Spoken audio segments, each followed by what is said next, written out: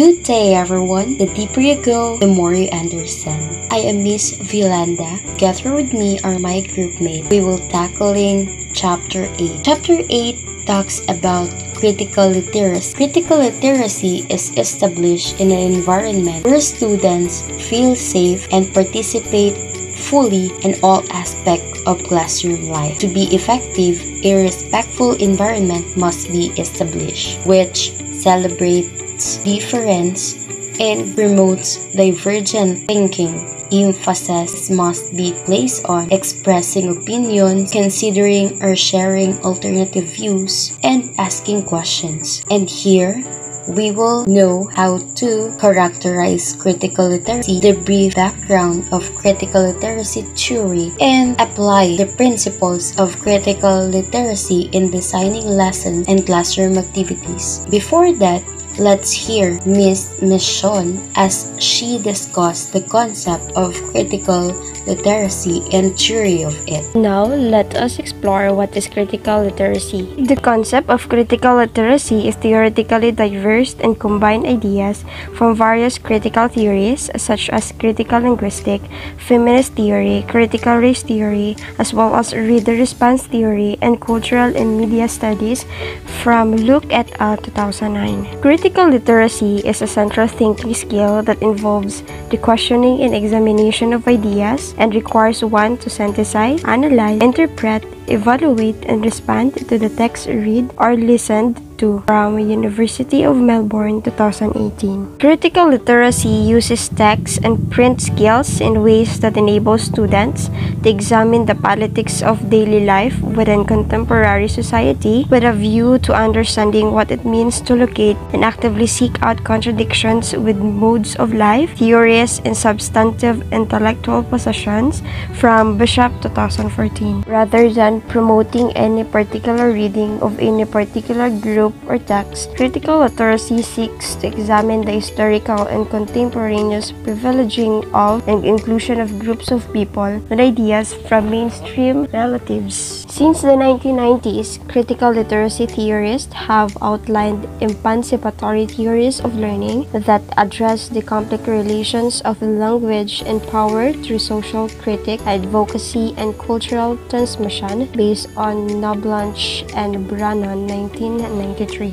Meaning critical literacy not only emphasizes the ability to read and write, but the ability to use reading and writing as a basis of higher order thinking skills that allow a person or student to analyze and critically evaluate what is read and written. Then here's the history of critical literacy theory to be discussed by Ms. Yumale and Ms. Alagos. Much of the earliest scholarship on critical literacy is grounded in Freirean pedagogy. So before anything else, Freire was a Brazilian educator and a philosopher who was a leading advocate of critical pedagogy that we will be discussing. In 1987, Freire and Macedo published their expansive volume on literacy and critical pedagogy. In it, they argued that those who are critically literate can understand not only how meaning is socially constructed within text, but also the political and economic context in which those texts are created and embedded. So by this, it involves bringing of questions, exploring, and also challenge as it describes how to be critically literate. Freire and Macedo 1987. While Freire and Macedo were perhaps the first to initiate a dialogue around the idea of critical literacy in their collection, it was not until 1993 that Lancashire and Maclaren issued what was to become the seminal text devoted to the topic. In it, they stated that literacy is more complex than traditionally defined skills of reading and writing. Rather, they argued that such a traditional definition of literacy is ideologically aligned with particular postures of normative social political consciousness that are inherently exploitative. So Lancashire and Maclaren argued 2 decades ago that in order to continue conducting critical literacy research, scholars need to conduct research that has historical function, approaches the process of becoming literate as more than simply becoming rational. So by contrast to this, critical literacy emphasizes the social construction of reading, writing, and text production within political context of inequitable or unfair economic, cultural, political, and institutional structure. Lancashire and Maclaren argued for critically reflective teaching and research focused on both the form that literate skills take as social practices and the uses to which those skills are employed. And the authors identified three forms of educational practice that critical literacy can take on, varying by their commitment to inquiry and action. The first one is liberal education, the second is pluralism, and the third one is transformative praxis. First one is liberal education. What is liberal education? Here means an approach to disciplinary knowledge where intellectual freedom exists and where disparate interpretations are considered, but inevitably contradiction is avoided and rational argumentation wins out. Example of a liberal education: a well-rounded educational program where you are educated in multiple fields of study and not trained in a specific profession. Pluralism.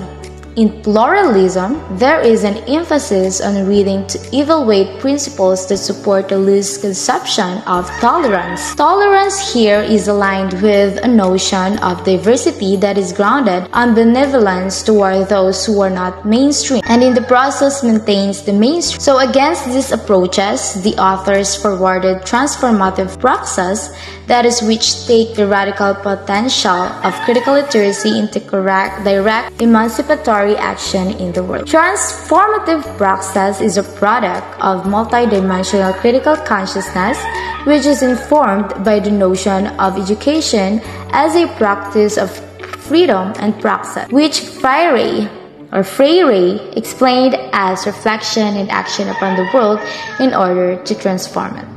1970, page 36. In addition to this, praxis is here defined through the Freire-Yohn 1970, as it mentioned before, the process of naming the condition of oppression and struggling collectively with others in a cycle of action, reflection, action against such oppression.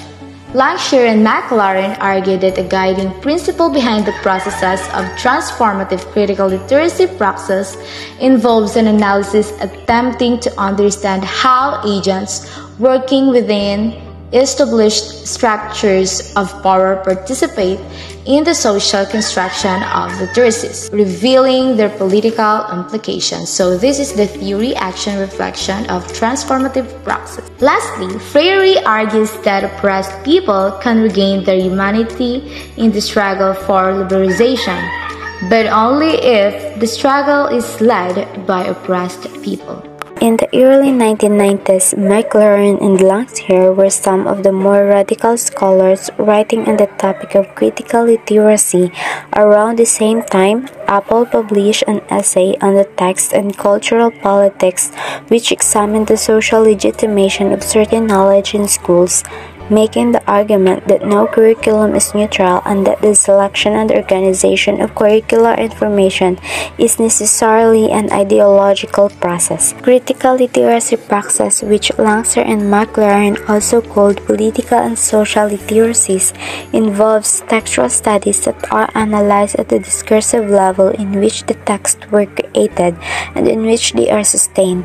While the authors understood that this move might lead to such literacies being seen as potentially subversive, they forwarded the key distinction centering in the difference between political indoctrination and the development of a critical consciousness, or what Freire called conscientization.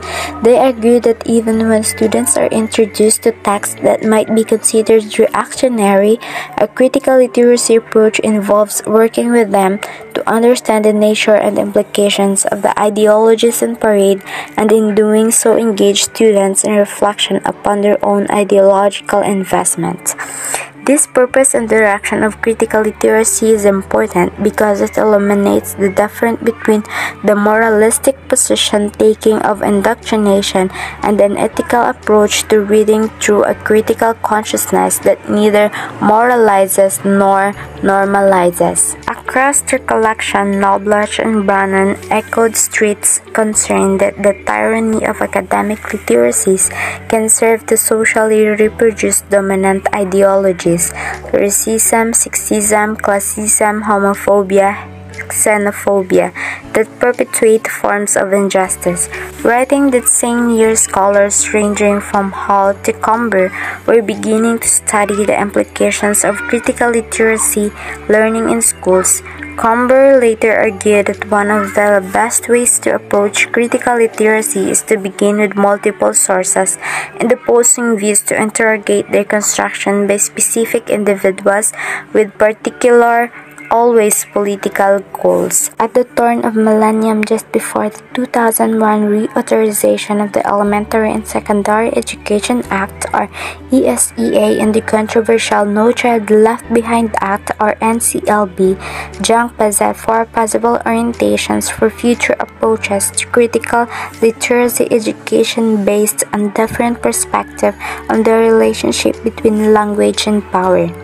To understand how language maintains social and political forms of domination, to provide access to dominant forms of language without compromising the integrity of non-dominant forms, to promote a diversity which requires attention to the way that uses of language create social identities, and to bring a design perspective that emphasizes the need to use and select from a wide range of available cultural sign systems. Although frequently taken in isolation, Junks argue that it is through the interdependence of these approaches that learners can most fully engage theories and pedagogies of critical literacy. Eliminating the struggle in their collection and critical teaching and literacy, Knobloch and Brannon outlined four approaches to critical teaching and the idea of literacy learning, which spanned functional literacy and the rhetoric of objectivism, interpretive literacy in the politics of nostalgia, expressivism as a literacy for personal growth, and critical literacy. Of these four central approaches, the authors argue that only critical literacy offered the complexity of socio-political framework which foregrounded the study of the relationships of language and power with practical knowledge of how to use the language for the advocacy, social critique, and cultural transformation.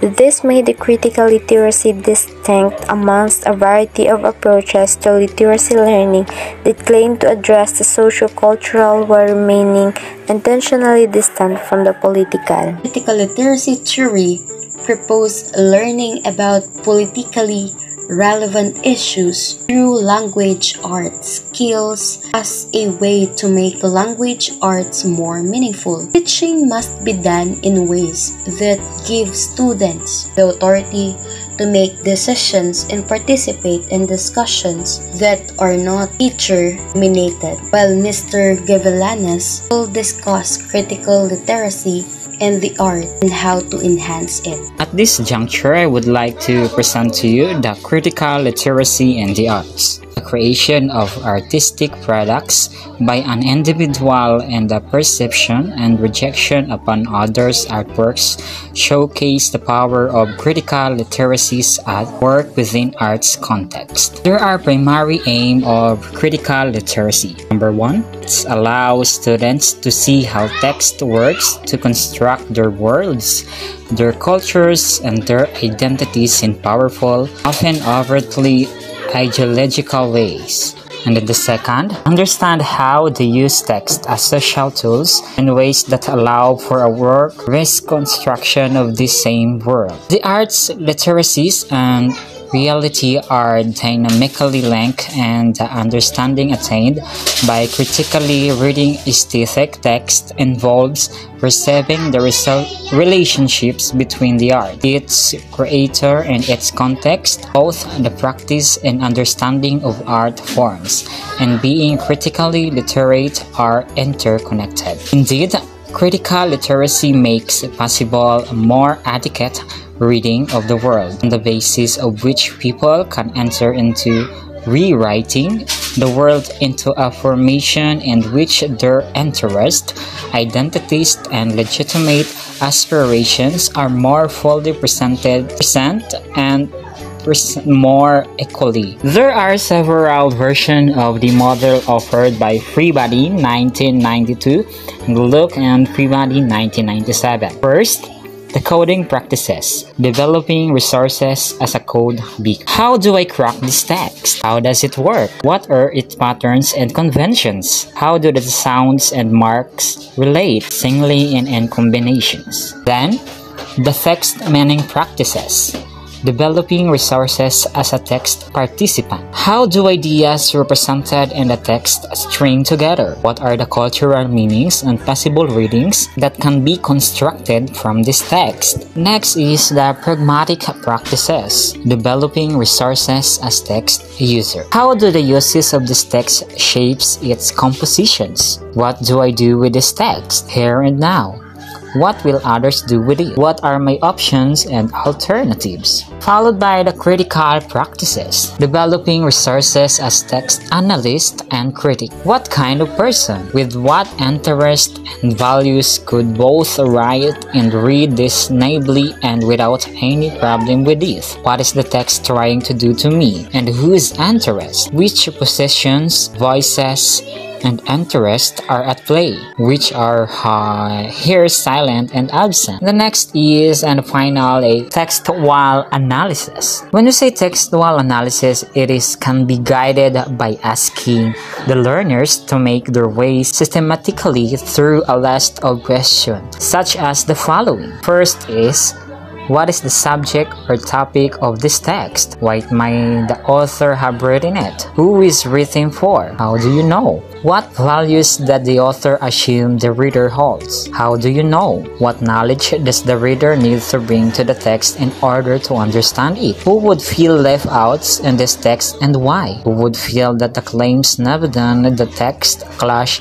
with their own values, beliefs, or experiences? How is the reader positioned in relation to the author, as a friend, as an opponent, as someone who needs to be persuaded, as visible, as someone who agrees with the author's views? Those are the questions of textual analysis, and that would be all about the report that I presented to you. Students today experience a constant stream of ideas and information online, in print, and through electronic games and mass media. As they move into the junior grades, they encounter an ever-widening range of texts. They need skills to determine where to direct their attention and how to interpret messages and use them appropriately. And here's another approach for analyzing text and text clustering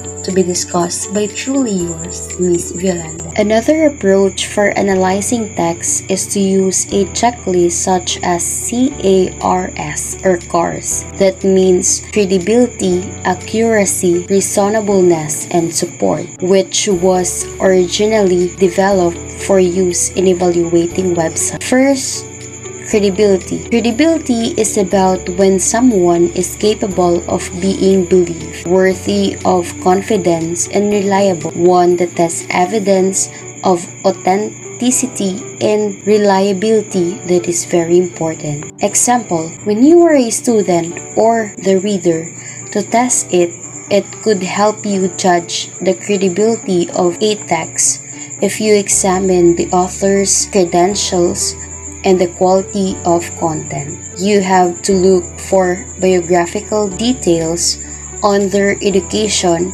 training and or experience in an area relevant to the information using the following questions. Do they provide contact information, email or postal address, phone number? What do you know about the author's reputation or previous publications? To finally approve an information text, it should pass through a review process where several readers examine and approve the content before it is published. Statements issued in the name of an organization have almost always been seen and approved by several people. Did you know?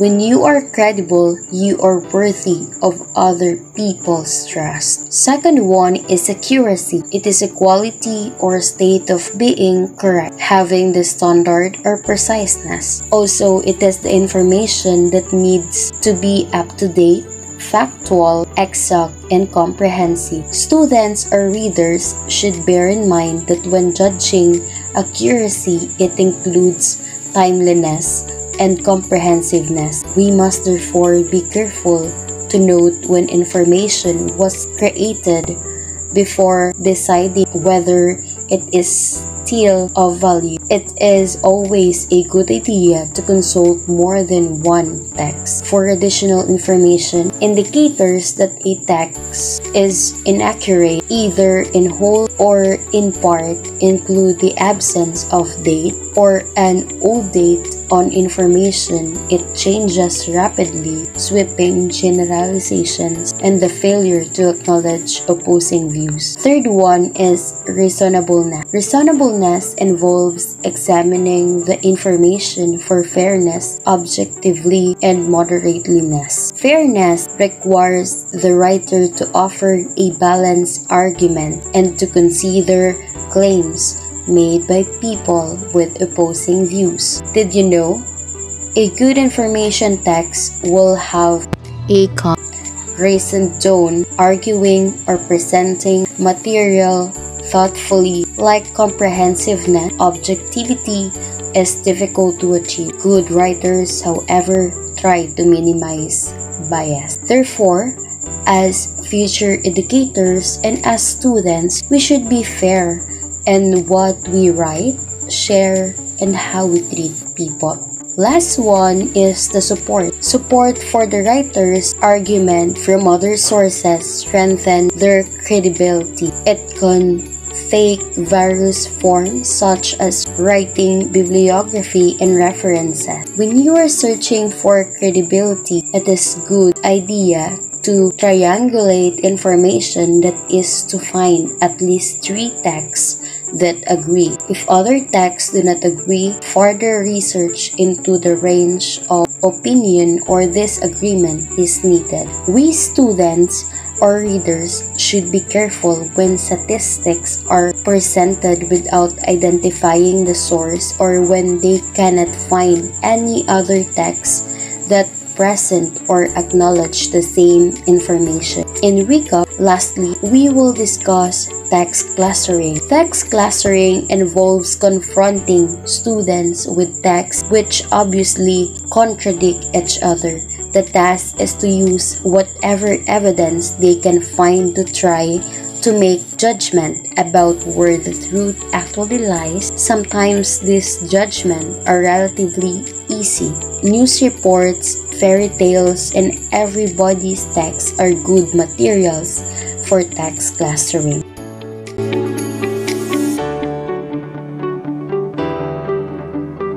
By the way, here's our activity. Note: it should be not less than 150 words. Then properly label it with credibility, accuracy, reasonableness, and support. You have to search one story or text that has argument, then apply the cards in answering. Thank you for watching. We hope you have learned well in our discussion.